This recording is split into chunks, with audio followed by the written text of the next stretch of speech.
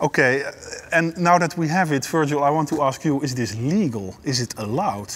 Well, I'm not really sure whether or not it has a passport or something like that. But, of course, from a scientific point of view, apparently it's an incredible possible. Also from a legal point of view, it's really puzzling. I can imagine that there's all sorts of legislation that might be applicable to Oscar. Legislation with regard to genetically modified organisms, animal testing, biotechnology on large animals, tissue engineering, maybe even legislation about chemicals. Do we have the legislation in place to deal with this? No. I mean, we can of course see to what extent Oscar falls within the scope of what we actually have. But I can guarantee you one thing, and that's our democracy did not yet consider cases such as Oscar. So basically our legal system is leaping behind on the scientific development.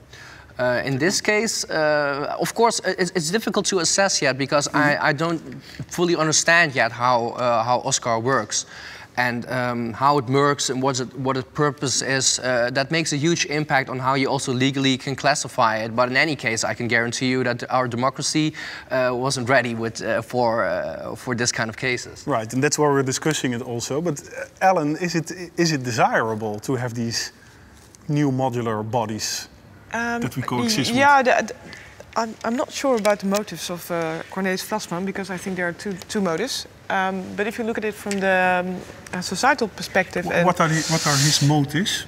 I think he wanted to reproduce himself without using women. That's a personal thing, and I think that's the ultimate desire of man to be able to reproduce without women.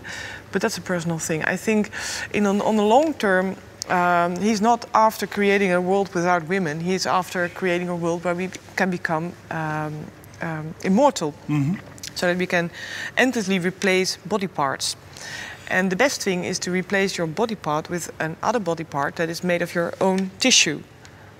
So you don't have difficulties with host versus graft problems or donors that you have to pay or animals that have nasty viruses. So in the end, I think people would want that. So you have an organism that grows your organs. So once you need one, right, you replace it. So you also... We all want to be immortal, don't we?